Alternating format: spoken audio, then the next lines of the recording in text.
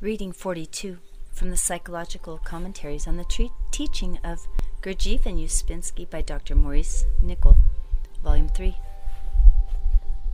Cormid, Ugle, August 17th, 1946. On Awakening from Sleep. We are studying a system of ideas sometimes called esoteric Christianity, and which amongst ourselves we call the work. This system of ideas shows us quite definite lines upon which we have to work on ourselves. And all this work on ourselves depends on observing ourselves far more consciously than we ever do in life, and observing ourselves in certain definite directions laid down by the work. This work is based on the idea that we are not properly conscious as we are now, but that a quite definite increase of consciousness is possible through which we begin to evolve.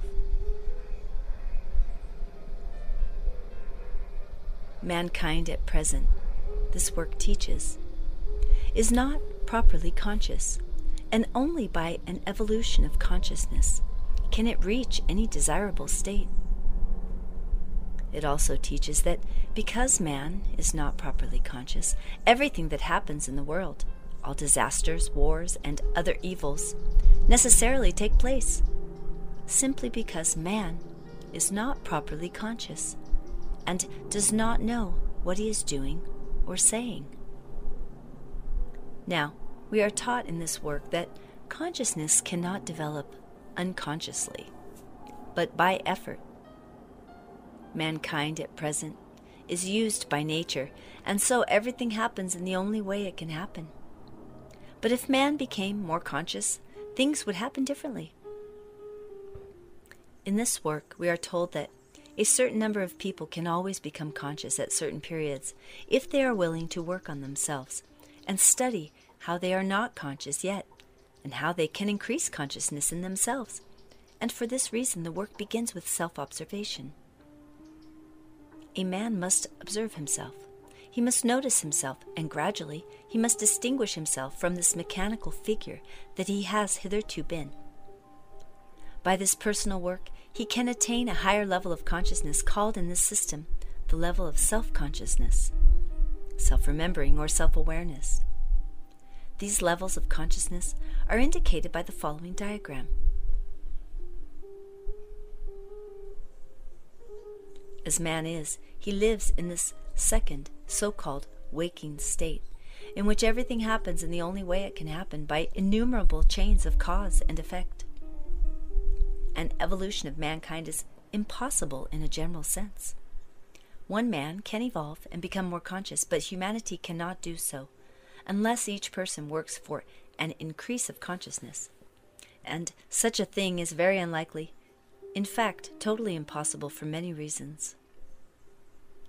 The state of consciousness we seek to reach is the third state, the state of self-remembering. So it is said so often in this work that we must remember ourselves, and that if we sincerely begin to try to remember ourselves, we will gradually be shown how to practice self-remembering at different moments, and the different efforts needed. The first step, however, is to realize through the effort of long, uncritical self-observation that we do not remember ourselves, and that, in fact, all the time we are in a state of sleep. In this state of sleep, we carry on our lives. We speak thousands of words a day. We make love. We write books. We kill one another. All is done in sleep. This is one of the first things we are told. The first mystery, so to speak, that the work teaches, the truth of which we have to realize for ourselves. Mankind is asleep.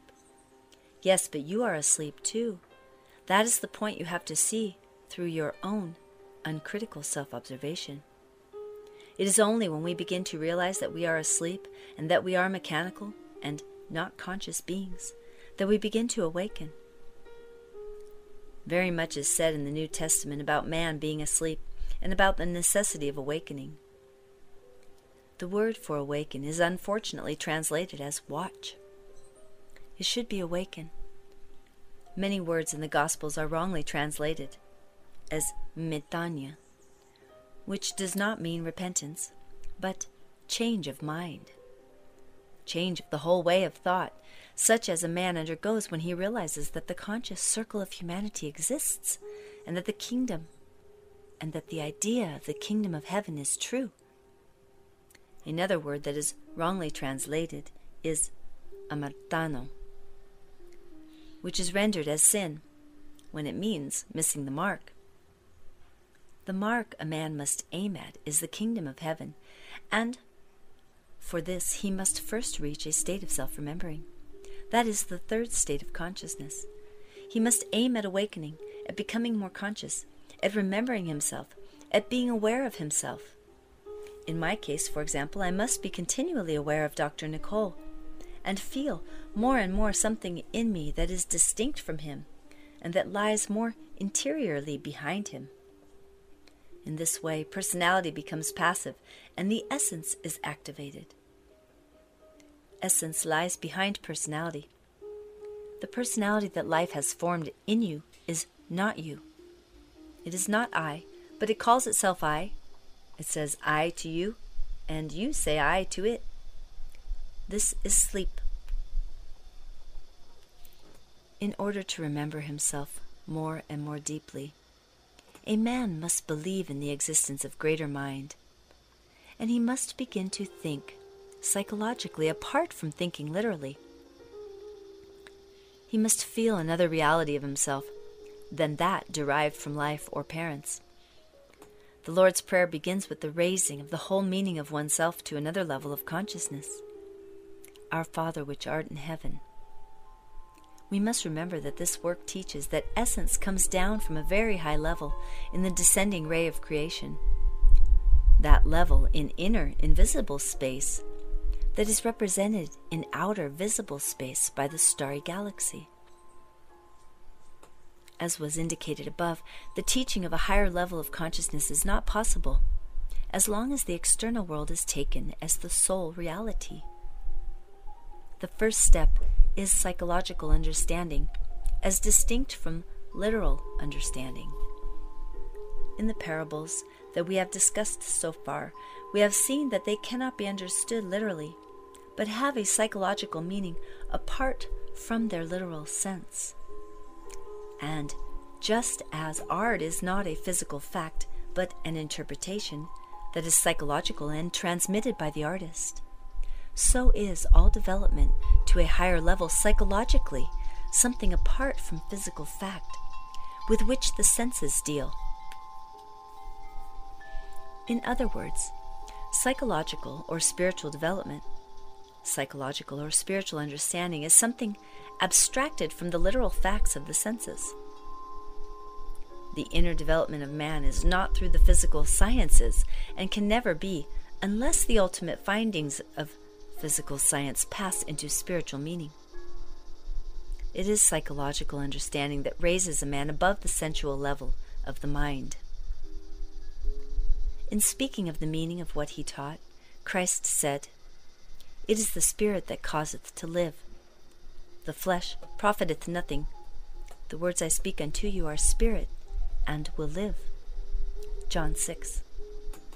A man governed by his senses and believing only in the realities shown by his five senses, and refusing to believe that he is anything else, anything above physical reality. A man who believes nature created itself accidentally, that the atom somehow or other naturally came into existence with its terrible chained forces. Such a man is dead in himself. He is dead psychologically, spiritually. Christ said that it was necessary for a man to enter into life. That means to enter into a form of understanding which is not based on the senses, into a spiritual understanding of himself and others. The power of the evident external world, united to the power of science, makes everyone think that the direction of man's development lies outside him, in the investigation and control of matter. But if we study esoteric ideas in both the Old and the New Testaments, we find a quite contrary teaching. In the Old Testament, the passage of the children of Israel from Egypt is used as a type or image. St. Paul says, These things happen to them for types. 1 Corinthians 10. It represents the passage of man from a literal, sensual understanding to a psychological or spiritual understanding of his meaning. It is said in Isaiah 31, Egypt is flesh, not spirit. Egypt is man, not God, and his horses are flesh, not spirit. The horse is an ancient symbol for the intellect. Horses of flesh mean the intellect chained to the senses and believing only the evidence of the senses. We also find that a sensual man who follows only what he sees and is without any ideas which can develop psychological understanding is called a man who dies or is dead. This does not refer to physical death. It refers to the soul, to the psychological side of man. For a man can be psychologically dead and physically alive. It is said in Ezekiel, "The soul that misseth the mark, it shall die." End quote. But the prophet adds that if a man turn from his mechanical way of behaving and tries to live according to what he has been taught, then he shall surely live, he shall not die. By going against himself, that is, against his soul, he shall find a new life in himself, a new meaning.